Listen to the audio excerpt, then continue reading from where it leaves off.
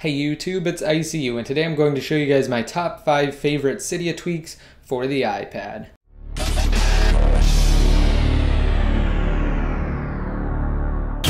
Alright, now before I get started, I just wanted to say that all of these tweaks are available for a fee inside of Cydia just through the standard repos that you get by default once you jailbreak.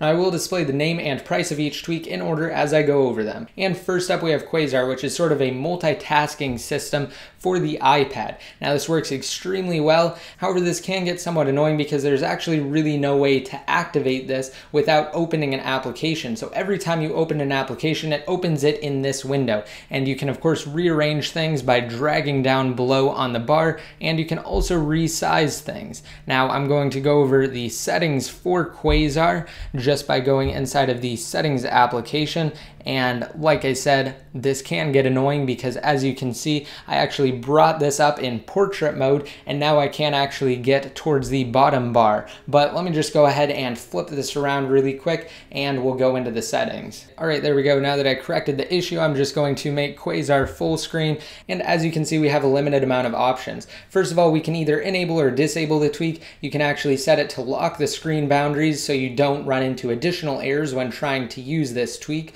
And you actually have the ability to touch the background to quit out of it instead of pressing the home button. So what you'll notice here, when I actually press the home button the first time, you do get your overall view of all the different windows that are open, and then from there you can simply touch the background to quit out of it. However, while Quasar has its shortcomings and it can certainly be awkward, it's definitely great if you're trying to accomplish multiple things at the same time. So what you'll notice here when I open up Safari is I can actually navigate through Safari while actually doing something else simultaneously. So let me let this load up, and then I can bring up the settings application here and change different things. As you can see, I just toggled that option off, and like I said, you can resize things to help make it less awkward when actually trying to use multiple applications simultaneously. Alright, now next up we have a tweak called Mountain Center. This basically replaces the standard notification center with an OS X mountain lion style notification center. So instead of having that standard small iPad notification center window in the middle,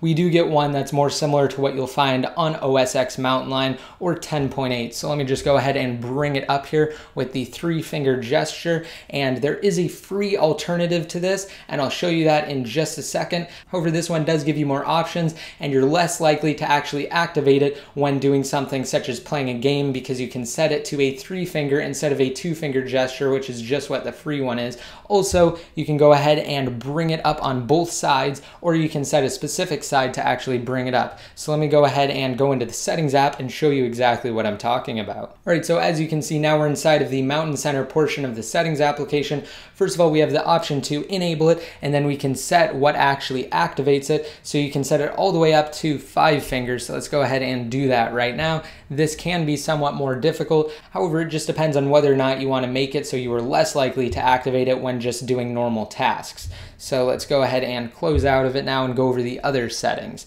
Now you have the option to increase or decrease the sensitivity. Right now I just have it set to high, but of course you have the option to set it to either low or medium as well. So that way it stretches across the entire portion of the screen depending on whether or not you are in portrait or landscape. However, the next tweak we're actually going to go over overrides that setting, and I'll get into that in just a second.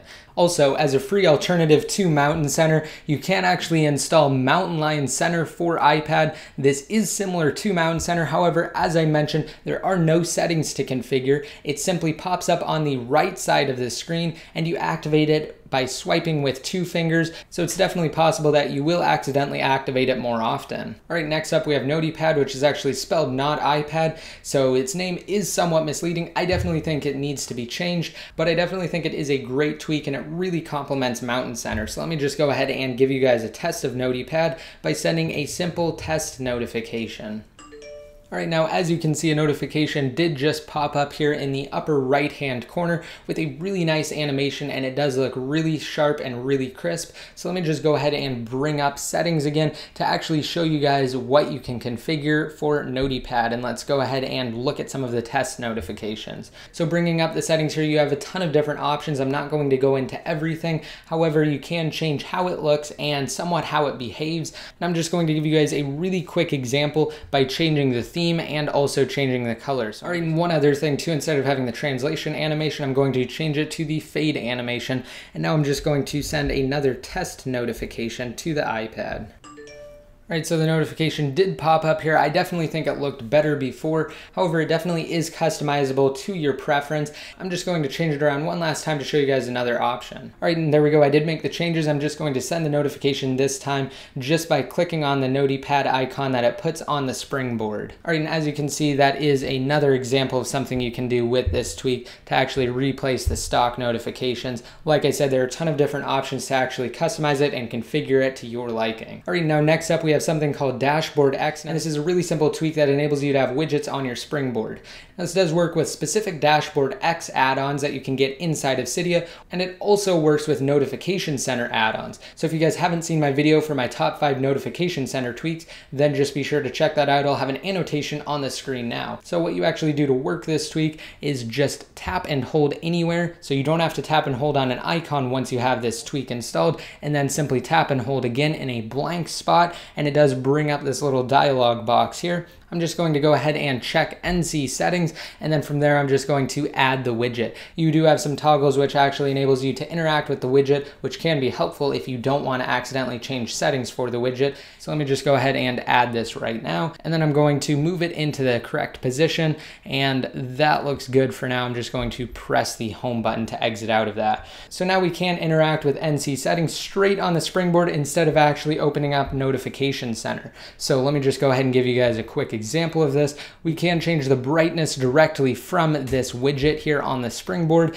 and we do have access to all of the other toggles that you get inside of NC settings. And if we were to actually go inside of the Dashboard X portion of the settings application, we do get a couple of options. Nothing really too robust. It just changes how you actually interact with the widgets and how you place them. All right, now the fifth and final tweak for this video is full screen for Safari. Now, let's say I'm over here on Best Tech Info and I want to actually enable full screen mode. All I have to do is perform a simple gesture or action that I have previously set up inside of the settings application, and now it is inside of full screen mode. And as you can see, the entire top bar has vanished. This does enhance your viewing experience, but you can easily bring it back simply by performing the same action again.